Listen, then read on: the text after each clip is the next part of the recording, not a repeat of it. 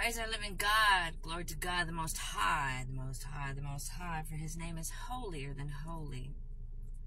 Oh, hold on. Well, I was going to give you a message the Father has for you, but I'm also giving you another message that he just gave me.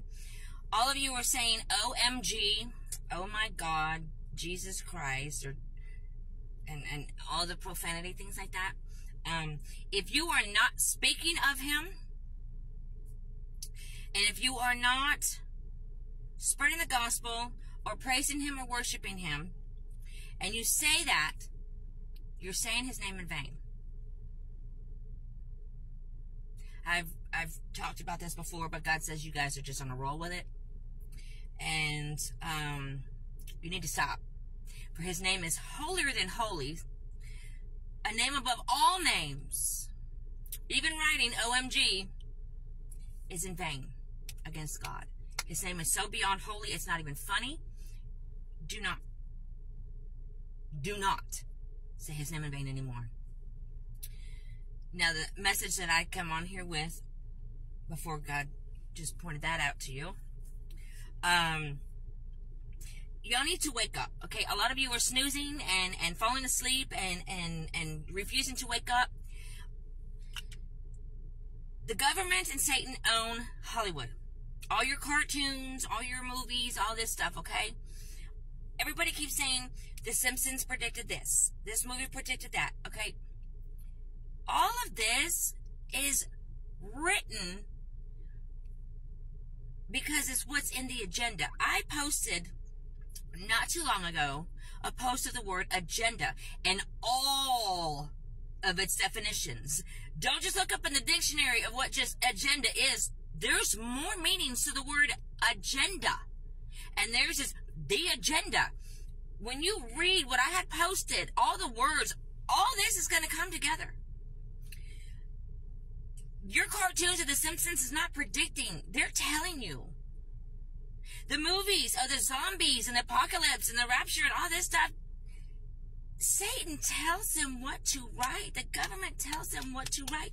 We're going to do this. We're going to do that. What you see in the movies, it's what's going to play out.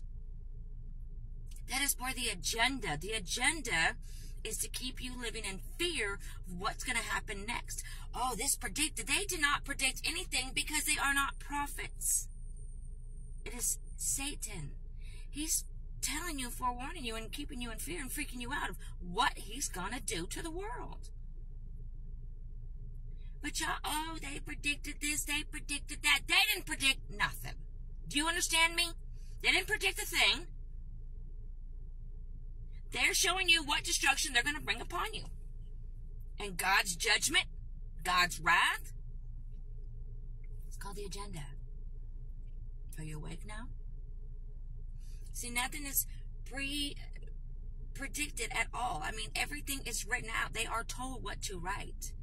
They are given what to write. And you guys give all this credit. Oh, they predicted this. They predicted that. No.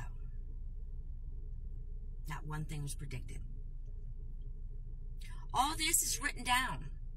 All this is told to keep and to play on the TV and the theater systems to keep you living in fear. What's next? Oh, all this happened. I gotta go and paint my house blue. I gotta go wear blue. Oh, this happened. We gotta do this. This happened. We gotta do this.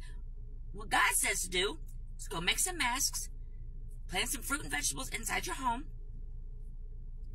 get right with him, repent daily, walk in obedience, eat his word like it's your last meal every day, all day.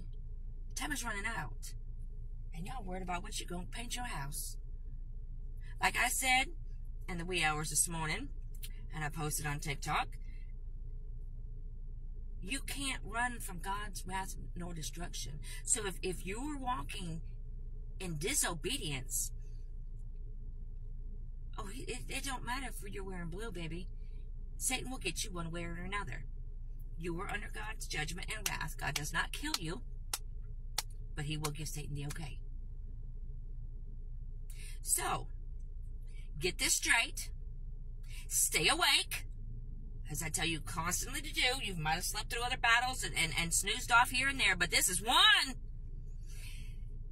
People all have always said, oh, I work Blood, sweat, and tears. No, this is the blood, sweat, and tears you're going to be enduring. You understand me? This battle,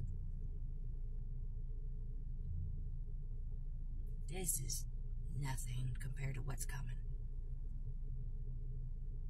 If you are not walking in obedience with God,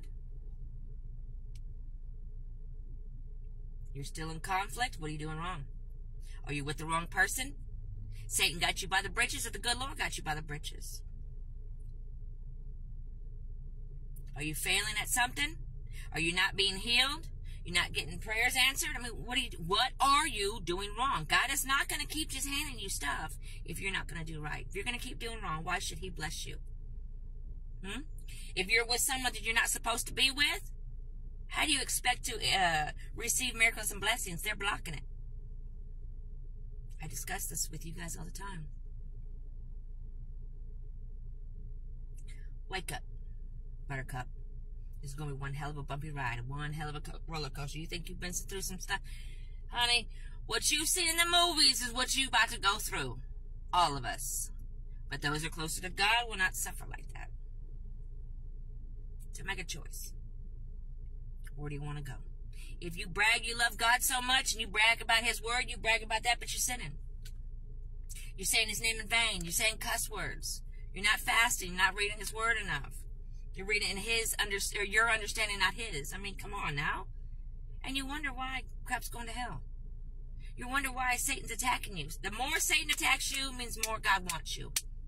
If Satan ain't attacking you, means God don't want you, but Satan sure does. You are not going to be so blessed by God that Satan's not going to touch you. Nothing's going to mess with you. You're full of it. Means Satan's in love with you, and you're going to hell.